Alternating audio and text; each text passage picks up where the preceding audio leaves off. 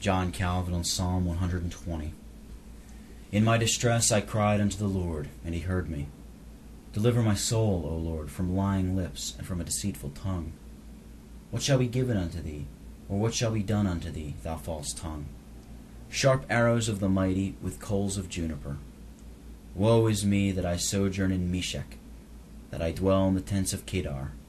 My soul hath long dwelt with him that hateth peace.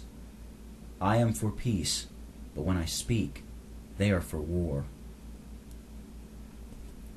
Too long have I lived among those who hate peace. I am a man of peace. The psalmist now shows, without figure, and, so to speak, points with the finger to those whom he had before indirectly marked out by the terms Meshech and Kedar, namely, the perfidious Israelites who had degenerated from the Holy Fathers, and who rather wore the mask of Israelites than were the true seed of Israel.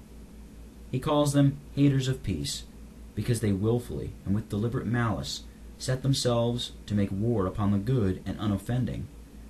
To the same purpose he adds immediately after, that his heart was strongly inclined to seek after peace, or rather, that he was wholly devoted to it, and had tried every means in order to win their favor, but that the implacable cruelty of their disposition invariably impelled them to do him mischief. I am a man of peace.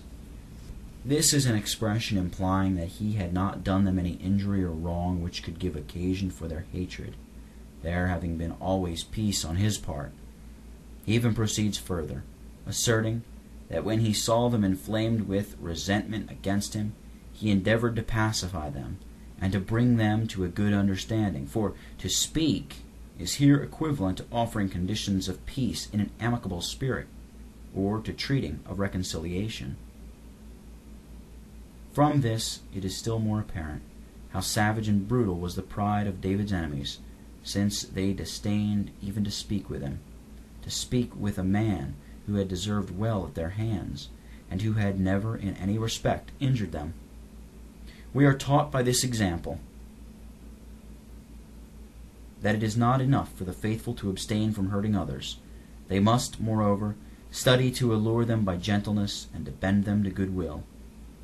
Should their moderation and kindness be rejected, let them wait in patience until God at length show himself from heaven as their protector. Let us, however, remember that if God does not immediately stretch forth his hand on our behalf, it is our duty to bear the wearisomeness occasioned by the delay, like David, whom we find in this psalm giving thanks to God for his deliverance, while at the same time, as if worn out by the weariness of waiting for it, he bewails the long oppression to which he had been subjected by his enemies.